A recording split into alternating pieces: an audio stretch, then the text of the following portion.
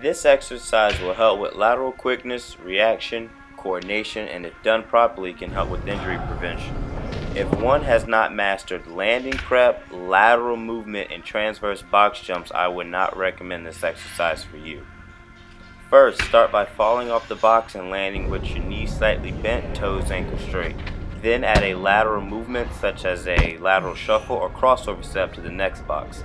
From there, add your transverse box jumps. One can also just do a normal box jump in place of the transverse box jumps if you're not ready for that plyo combination yet. I would recommend this plyo combination for soccer, basketball, and volleyball players looking to take their game to the next level.